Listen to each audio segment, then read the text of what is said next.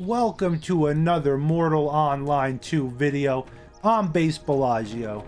Today, I want to talk about things to do in this game and end game goals. Basically, a lot of people, because this is a sandbox MMORPG, there's not many games like this. You know, there's no holding of the hand and theme park missions going from quest giver to quest giver. You have to form your own missions, your own quests, your own adventure. And I'm going to give you guys some ideas on how to do that. We are hiding today up at the ruin because the main server is popping off in Bacti. A lot of activity, a lot of friendly banter. And I mean that, not facetiously. A lot of great people in town today. But I want to record a quick video. We can't have them talking to me at the moment. So we're up here hiding. This is a cool little spot. Goal number 1 and your mission and thing to do is find your missions for your profession, for your build. Basically your runs, we would call them. Where are you gonna go run to do your missions? Like if you are a leather worker, you have to go hunting to get leathers, right? If you're a metal worker, you have to form a run. Like in Tarkov, we have different loot runs, you know, through the map to get stuff. And you have to formulate your own paths on where you're gonna go get materials, or your profession. Maybe you are a book trader. You go from Vada to Meduli to Tindrum to Morinkur, and you're bringing books back and forth. That's part of your mission. And I find that this is profession based, not really your build based, more of professions. If you're a fisherman, you want to find the best and rarest fishing spots. And with all that money or material you're going to get, hopefully you're going to be making money with it or selling it to vendors. Personal mission number 2 is claim a hometown and bank. Super bank. Basically, you find a town that you call home. Maybe it's the town you teleported to out of Haven. Maybe Meduli, Bacti, anywhere. And you want to just load that bank up and then start upgrading the bank. How do you upgrade your bank? You buy bags. These are the cheapest bag you could buy. People use these for, you know, materials, regions. But for 6 gold, you get a spacious bag. And you want to basically upgrade every bank slot to one of those someday to have ultimate banking room. Once you load up your hometown or your headquarters with material and you feel comfortable that death does not mean anything to you in this game, as long as you're not losing reputation, right? Going under that negative, that 0 mark. You want to get other towns and start loading them up. You know, maybe you move over from Meduli to Tindrum and you start loading up the Tindrum bank. Maybe you start basing yourself out of multiple towns, like I am. I'm out of Bacti and Meduli. Maybe you want to go all the way to the other side of the map and start banking. And then if you want to get even more creative, you go start banking in a lawless town. I have done multiple runs to the jungle camp with a lot of regions, 20 gold worth of magic regions every time I go. And I'm starting to make a stockpile of magic ingredients down there. Maybe someday we'll do a whole RP episode of me being a magic vendor in jungle camp, right? Start banking in multiple cities. Number 3, once you have all that money and material, you want to start what I call the broker wars. Here's a whole nother mission you could do, another gameplay loop. Start playing all the brokers around the game and pick stuff that you want to buy and sell. If you want to even buy, you can, you know, find other towns that have cheap cuprum. You buy it all up, you teleport it, you know, with your GM powers, right? I'm looking at you, you big streamers out there. We know, we all know. I'm just kidding. You basically transport it is the word I'm looking for. We are recording this live, so we make a couple mistakes. You transport it to another town. and you sell it for high, buy for low. If you have a lot of money and you're bored, you can literally find any city in the game and buy everything of one category off the market. You could buy all the skill books from one town. You could pick one skill book, we'll say like steel smithing skill book. It's being sold for 25 gold, we'll pretend. And you buy them all out of Fabrinum. Well, I don't think it sells in Fabrinum. You buy them all out of Morin-Kerr, the broker. And then you put them back on there for 50 gold, essentially doubling the price. You know, you start making monopolies on the broker. Very powerful. Very fun, too. After that, another mission you could do in this game, another task, endgame, is exploration, of course.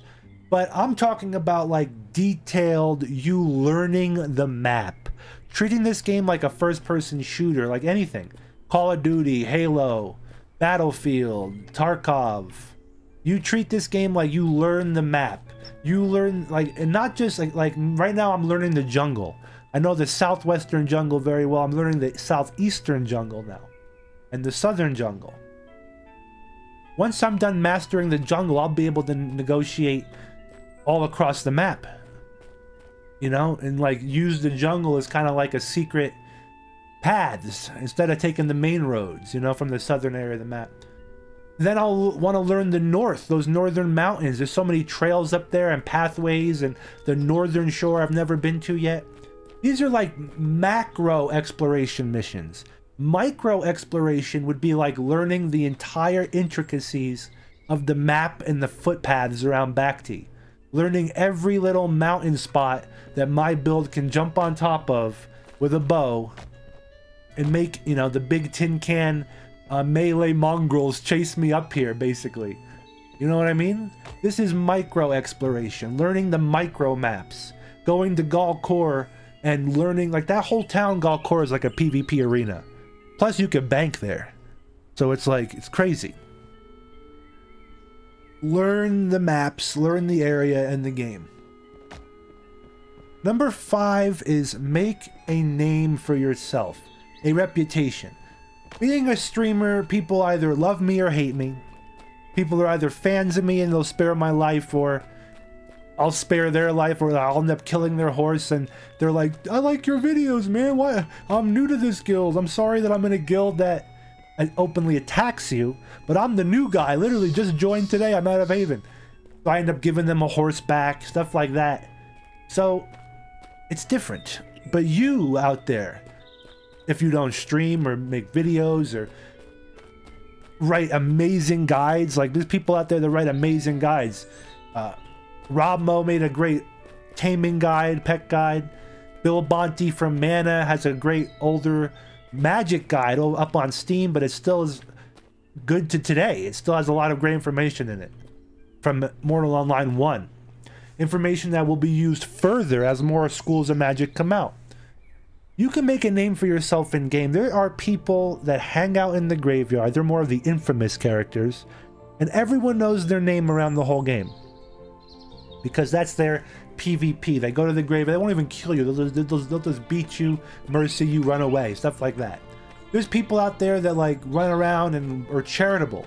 I just saw a member of the Gentlemen give a horse to a member of Inactive. I think I have it recorded. You might see that in the future. There's random stories around Bacti video, who knows? Make a name for yourself, whether infamous or good. And I think that could be a whole gameplay loop that leads to my next 2 topics, because these are out of order on my list, but the reputation thing should lead into number 6 is guilds. Making your own guild, joining a guild, any flavor you want is out there. PvP, both random player killing and RP player killing. There is honorable PvP guilds. There's like pirates out there, bandit guilds. There's guilds of criminals. There's this guy mining. We could sneak up on. There are every flavor. Then maybe you have an idea for a guild. Maybe you have taken all these previous steps. You have enough gold now to make your own guild. You make a guild of whatever you can think of. A guild called the police, and you hang around towns policing, you know? Anything. The world is your oyster. You know, the imagination is your only limit to that. And that leads to number 7. RP. Roleplay is a huge thing you could do in this game. Both being a good guy or a bad guy, or even neutral. You can sit in a store in town, one of the empty buildings. Roleplay as a vendor, like I was talking about earlier. You can go to jungle camp like I'm gonna do. Roleplay as a magic merchant. You can do everything in this game. There's the Ashen Order that has great videos out there. There are the Milkers, you know, just some like awesome stuff going on out there in the realm of roleplay. And again, the imagination is your only limit. Just to give you an example from other games where people roleplay without even having VoIP or voice acting. In Ultima Online Outlands, an amazing mod that has 3,000 people playing at any given time of the day. A complete player-made mod community, awesome game. They have a whole guild of orcs, of humans that dress up as orcs, and all they do is type and talk orcish to you. Pawn Star Gaming has a great video on this, and it is amazing to me. They're not even using VoIP. You could take that into this game, be a whole Thursar only guild. Or pretend you're Rizars or something, right? Who knows? The whole point is RP. And use that RP to make a reputation for yourself. You don't have to be a streamer to get clout in Mortal Online. Literally, the RP wins people's hearts, whether you RP as a bad guy or a good guy. But the better you are at just goofing around, making a voice, using your own voice, sticking to whatever story arc you're doing, people love it. Number 7. Now I gotta get back on my list in order. Number 7 would... Or did we do 7? I'll fix that in editing. Either or, 8 or 7. Mastery is next. Mastering your build, mastering your craft, whether you're in a profession, you make bows, you want to make the best bows, source the best material. Basically mastering this game, and there's multiple layers to builds. For example, the melee build out there. There is like 3, 4, 5 different layers of refinement. People are like learning the combat, first layer. Second is learning their build. Third is like re-rolling, probably designing a different build, trying to go like full heavy melee. Or now a lot of people are re-rolling to the dex speed melee. I made a video about it, check it out. Basically fast fighters right now, in my opinion, are extremely deadly, but extremely broken because they're able to use the heaviest armor in the game with no penalty. That's another video you could check out, my armor video. Hopefully I have both tags up that you can click on. But mastering your build, your craft, that's definitely a whole gameplay loop in itself, and that includes a lot of things I've mentioned. Exploration, learning that. The next task you could do in this game, an end game goal, is housing. Housing. Not enough people talk about this. There is an entire housing system in this game. Let me see if I can find us a house out here in the woods. I bet on top of the mountain, maybe. There's an entire housing system with different upgrades and tiers. There's a small house, medium house, large house, and each of them have 3 upgrades from what I am told. Tier 1, Tier 2, Tier 3, or it starts at Tier 1, and then you have 2 upgrades. Tier 2, Tier 3. Someone correct me in the comments down below, and thank you guys for the awesome comments always. Tier 1 house, for example, costs 150 gold for the deed and a lot of material. For example, maybe 25... Oh, what was it again? 25 stacks of wood? No. I know for a fact it's like 7,000 metal or 6,000 metal, 9,000 stone. It's like around there. Then the wood is like 20,000. So that'd be like 20 stacks of wood, right? It's not 20,000 weight. I'm not naming it right. Someone's gonna comment down below. I haven't built the house yet. I'm still saving up money. I'm gonna get the material eventually. My whole thing is this. Housing is awesome in this game. Very Ultima Online-esque. You want to pick a house that you can go multiple directions. You could pick an RP house. You know, that's up on top of a mountain with zero use because you have to lug stuff up there. A house that's useful would be a house like with a butcher table inside of it, or different tables for you to utilize out in the bush when you're out in the wild. Like maybe you build a butcher house next to shore prowlers and you use that to butcher shore prowlers. That's just one example. You could put a house right next to the volcano and hope no one's gonna break it down, and use it to mine Tefdra or whatever it's called up there, the good stuff. And then there's also strongholds in this game. Those are like mini castles that you could place anywhere as long as it's a flat spot, open spot. And then on top of that, there's the keeps that guilds own and fight over and give you different awesome things you could do with the keeps. That is another end game goal. Another one is your next one. I think it might be 9. We'll find out when I edit. PvP prep and arena maps. We kind of talked about that earlier in micro exploration. But basically, when you prep for PvP, if you watch my video, Endgame PvP, you want to get as much reputation as possible stacked up so you're not worried about losing it, and then you can go out there and do any kind of PvP you want. Both good or bad, or neutral. But on top of that, you're going to need equipment. If you have a guild that's rich and they feed you everything, that's fine and dandy. But even I'm in one of the richest guilds in the game, and I don't expect people just to spoon feed me stuff. I make people armor, they bring me material. I also get my own material, and I source crazy stuff like the crustacean carapace that you either love it or hate it. And then I bring that back and make that for people, stuff like that. Or the whole thing is, me being an armor smith, I have a lot of leftover material. What that means is I can make myself as much armor as I want. I'm a bow crafter. I can make myself bows. You've heard it before. Basically, my PvP looks different than somebody that doesn't have the ability to make some stuff for themselves. I just met someone in town that was like dirt poor. They were like wearing like rags. You know who you are out there. We were just talking. That's hilarious. So it's different for everybody, but you want to prep for PvP. If you are a curite, like main headquartered person, like you live in Bacti, you don't care about Tindrum, you don't care about Meduli. Maybe you have enemies with some of the Meduli guilds. So you're basically gonna go to Meduli or surrounding area like Vada, the closest place to Meduli.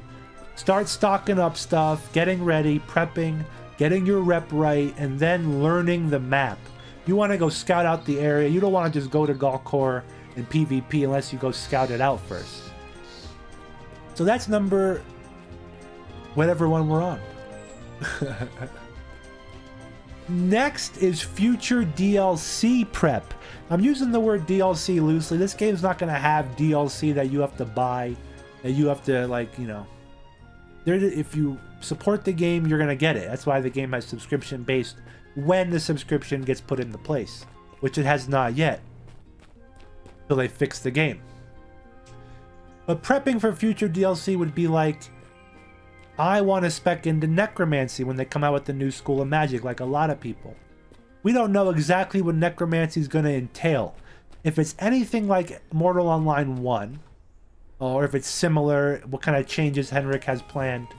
In Mortal Online 1, according to Bill Bonte's Magic Guide on Steam, you require spirit boxes and spirits from Spiritism in order to do some of the Necromancy spells. And if I misread his guide, it might be all of the spells. Look at this urn here. What the hell? So, do I want to start prepping now and getting... Look at this. I didn't even know this was here.